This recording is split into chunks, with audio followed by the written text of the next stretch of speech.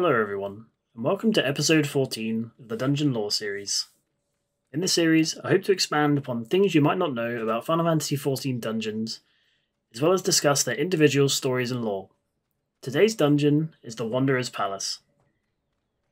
Prior to the Calamity, the mines of Ogomero were used frequently by the kobolds of Lenoskia to harvest and refine precious materials.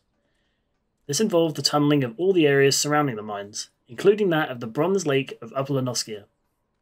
Due to this, the area underneath the lake became greatly weakened, and upon arrival of the Calamity, the resulting tremors collapsed the water of the lake into the tunnels, both flooding the tunnels and somewhat draining the lake in the process.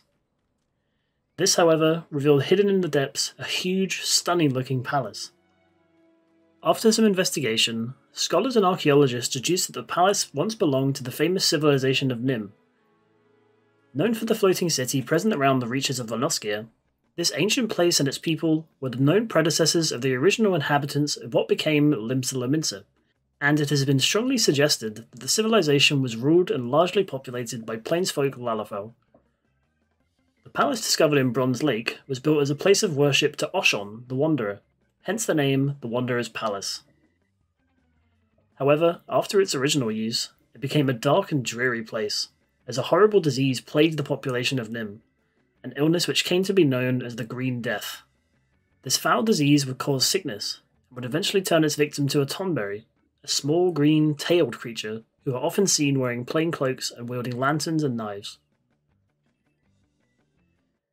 Adventuring and aspiring scholars will be familiar with the palace, after having investigated it for the secrets of the Nimian scholars, who seem to outstrip their modern-day counterparts by a great margin.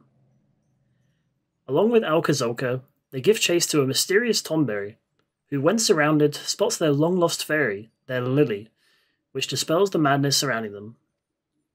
The Tonberry reveals that he was once Sarito Kurito, a Nimian scholar from 1500 years prior.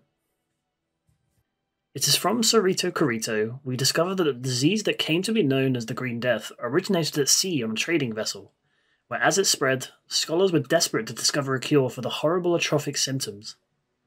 He also informs us that the palace was used in the past as a place to keep the sick at bay, by sealing any showing the signs within the place with powerful magics. The Warrior of Light, fresh off the back of saving Eorzea from the Ultima weapon, as well as the wrath of Lahabrea, find themselves speaking with Aline, who tells of exciting treasures to be found within the palace. She directs us to Abazi Karazi, standing guard over a small boat at Bronze Lake. They tell us of the first venture they made with Aline and a band of friends. 7 of them entered, eager to find the treasures within, only to find naught but the Tonberries, the remnants of the Nimian people, still alive and hostile to any who approached. They slipped in the slime omnipresent throughout the floors, and then slipped in their comrades' blood. Aline, however, believes that the comrades are merely hiding within, and Abazi sends us forth to discover the fate of the missing explorers.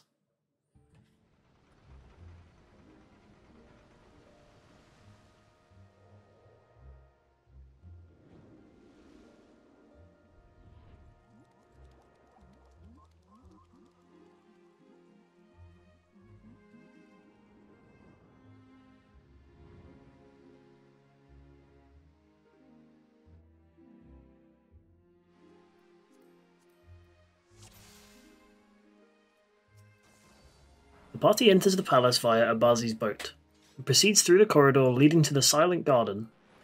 They catch a glimpse of another band of treasure hunters plundering the palace, and watch as they slay a Tonberry in their path. This causes more Tonberries to appear, which attack the party. The party fights and defeats them, however doing so causes an ominous presence to appear, in the form of an enormous, slow-moving Tonberry from near the entrance. This Tonberry slowly shambles towards the party, and upon entering a certain range will thrust its knife into the nearest party member, causing great damage to them. Continuing on, the party encounters creatures that have made the newly surfaced corridors their home, buzzards and beetles alike, as well as more Tonberries dotted along the way. The Tonberries throughout this dungeon are often seen patrolling the hallways, slowly moving along with their lanterns.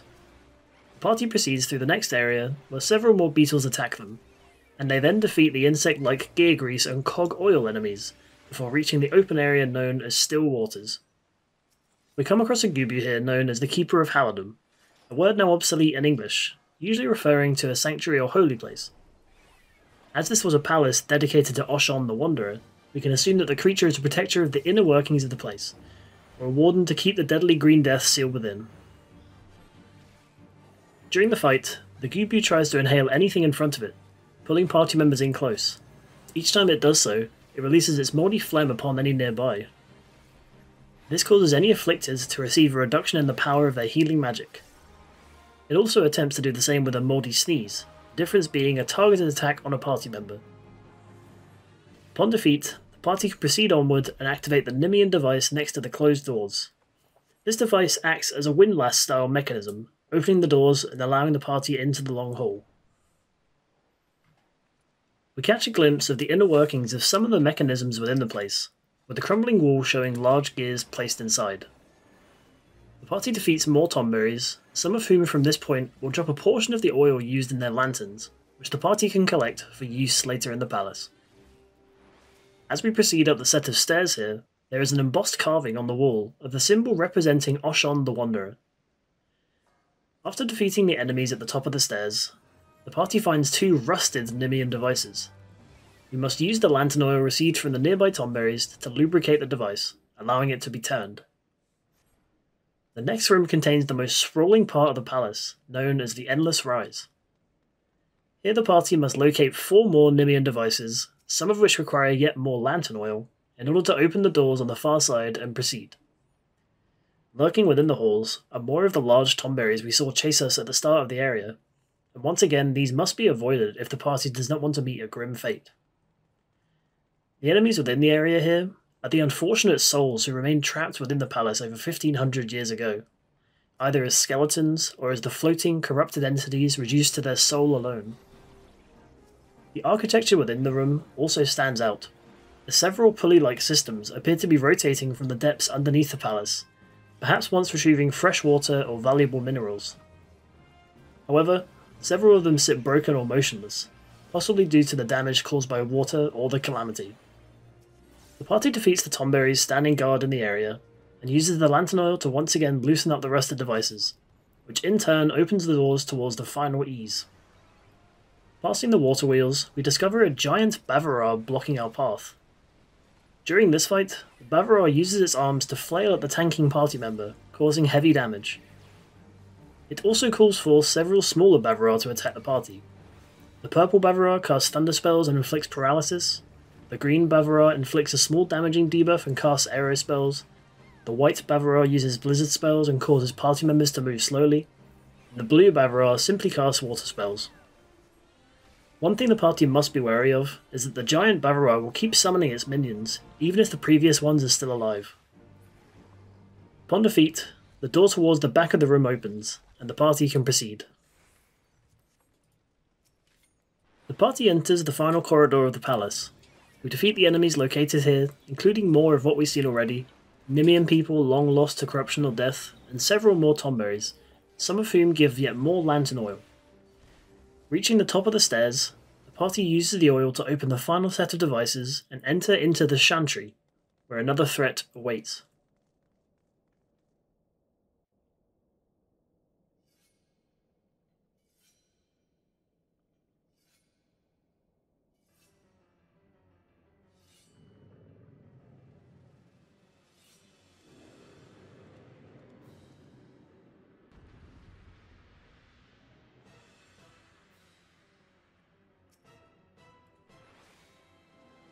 The so-called Tomberry King appears, sharpening his knife on the brim of his lantern, and turns to face the party. During this fight, along with using his knife on party members similar to the other Tomberries, the Tomberry King uses its Scourge of Nim, which heavily damages any stood within it and slows them greatly. Many small Tomberries appear from the edges of the arena, however these must be dealt with carefully, as upon death they release their rancor which empowers the king. The king will cast Everybody's Grudge, which damages party members more if the Tomberries have been slain. When injured, several larger Tomberries appear, the Tomberry Slashers. These act similarly to the large patrolling Tomberries from earlier in the dungeon, however instead of walking steadily towards party members, they move in intermittently, but in large distances. If they are left alive too long, however, they start bombarding party members with their own Scourge of Nim. Upon defeat, the Tonberry collapses to the floor and vanishes.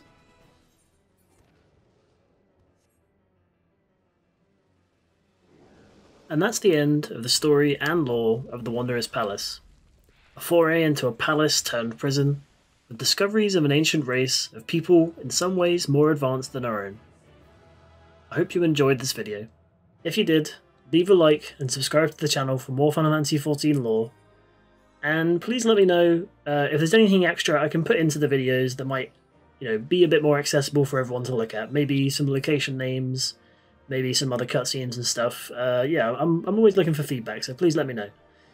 And I'll catch you next time for Amdapor Keep.